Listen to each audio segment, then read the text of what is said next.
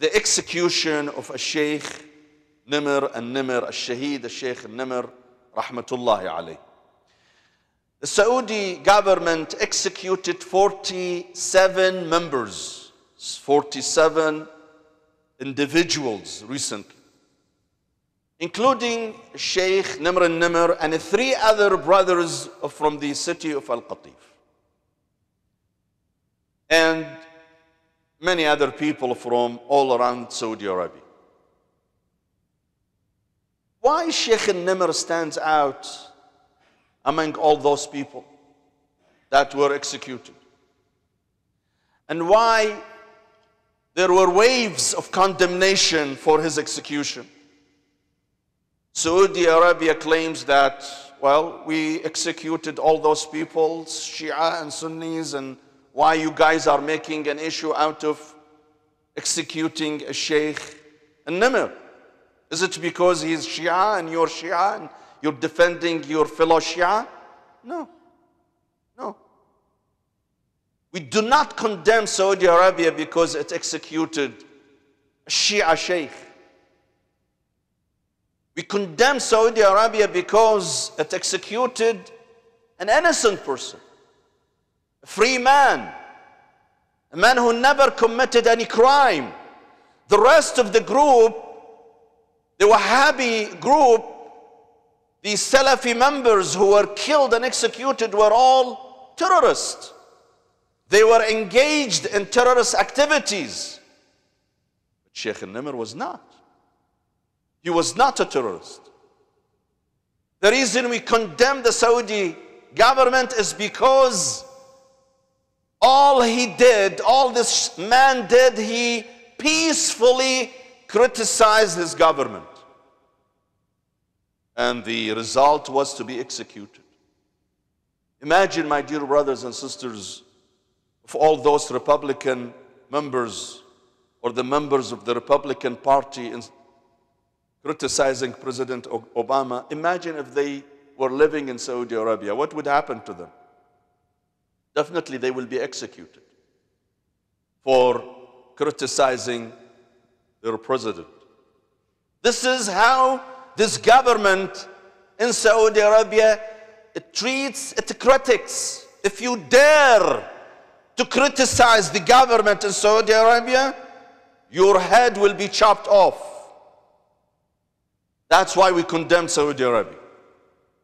That's why we believe this is a barbaric regime that knows no tolerance.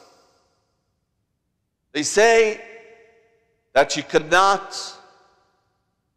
criticize your ruler. It is haram. According to the Wahhabi school of thought, it is haram to criticize your ruler. Even if he's an oppressor, even if he is someone committing injustice. Fine. Let's for a moment accept this sick logic. Let's accept it. That you cannot criticize your ruler and you will be punished if you do so. So how come Saudi Arabia supports those who not only criticize the ruler in Syria, but they also revolt against him? How come they are supporting them, funding them, financing their terrorism? How come? Why those two double standards? Criticizing a ruler in Saudi Arabia is haram, while revolting against another ruler in Syria is something that Saudi Arabia encourages. Why this double standard? Why this hypocrisy? Saudi Arabia today is proving to be, when I say Saudi Arabia, I don't mean the people of Saudi Arabia. I mean the government. The government of Saudi Arabia.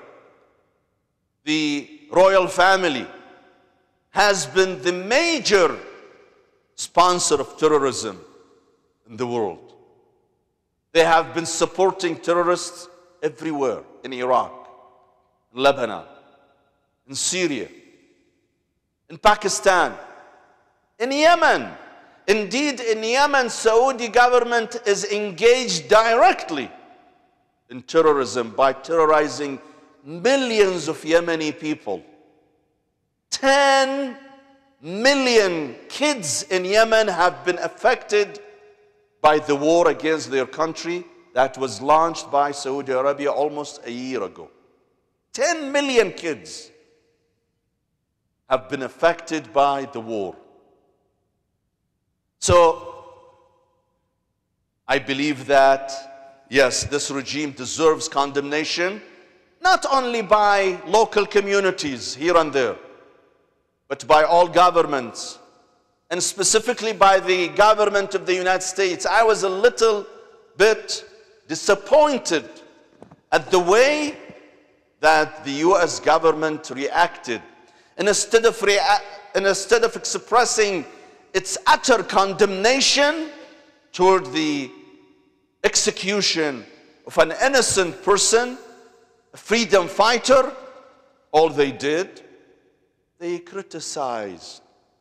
They only expressed their concern about stability in the region after the execution of this man. This is double standard. If the government of Iran execute a cat, the United States would go wild. They would make a big deal of it.